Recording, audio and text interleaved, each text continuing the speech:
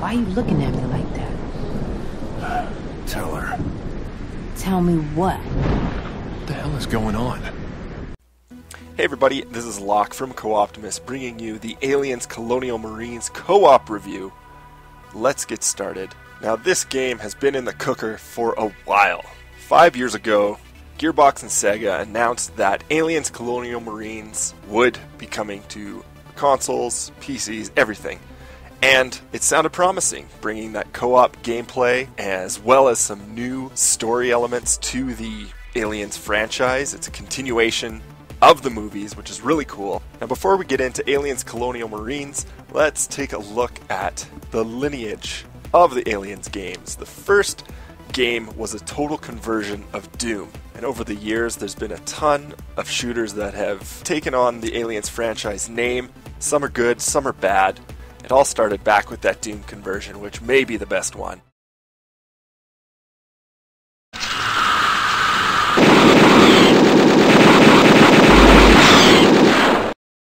And then we move into the later years. We had Aliens vs. Predator, and then the remake a couple years ago, and then now we come to Aliens Colonial Marines.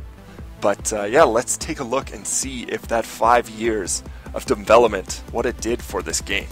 It takes place between the events of Aliens and Alien 3, and what you get from this are returning characters. You get familiar faces, although the voice acting isn't quite there. They didn't get all the voice actors, but you're going to be playing alongside those Marines that you saw in the movies. So that leaves us with the gameplay. Now the shooting is pretty basic.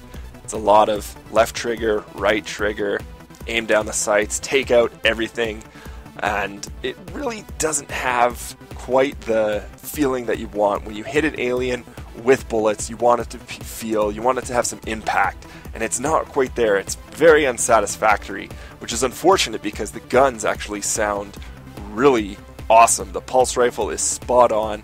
Now there's nothing special about the gameplay in Aliens Colonial Marines, and it kind of feels like a mixed bag. And now one of the key things that we should touch upon is the item pickups, and you're going to get a lot of ammo in this game, and you shouldn't have to worry about what you want to pick up. You just want that armor, that health kit, that ammo, and you should just be able to run over it, but it makes you look at the item, hit a button, and pick that up. And I don't know if this is a Gearbox trademark, because you have to do that in Borderlands as well, and it resides here in Aliens Colonial Marines, and it just seems like a weird thing for a shooter. If we go back to the Doom, you just have to walk over stuff to pick it up. So one of the cool things about Colonial Marines is that it has a global character experience and challenge system.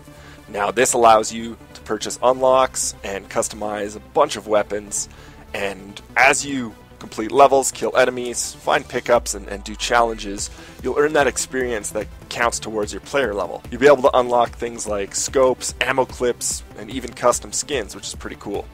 In terms of tension and staying true to in terms of keeping up the tension and staying true to the sort of feelings of an Aliens movie, you got to rely on that motion tracker. That's in there. You get in those pings, and you see the hordes of aliens coming at you.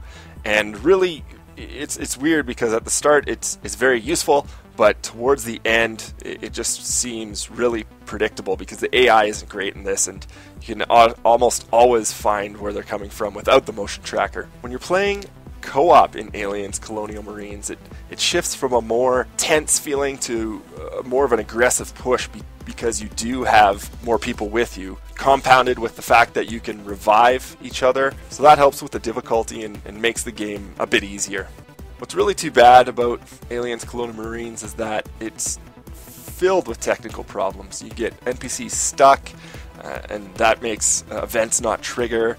The AI is just deplorable. It's pretty bad, and aliens are, they have this pack mentality, but in this they just sort of come at you through doorways, and you can just sit there and bottleneck and kill them. It's really too bad because back when we saw demos of it, it looked amazing, but then when we got the finished product, it seemed like a mixed bag. It seems like some textures aren't there, and the models are just really subpar for a game released in 2013.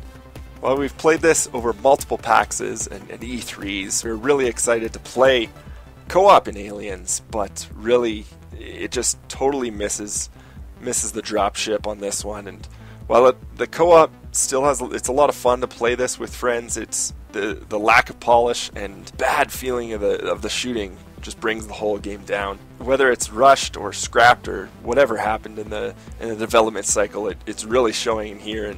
And again, the 5 years of development did not pay off in this instance, and hopefully we don't have to wait for another 5 years for a decent Aliens game. So be sure to check out our co-op FAQ for all the full details of the co-op experience in Aliens Colonial Marines, as well as visit our website for the full written review.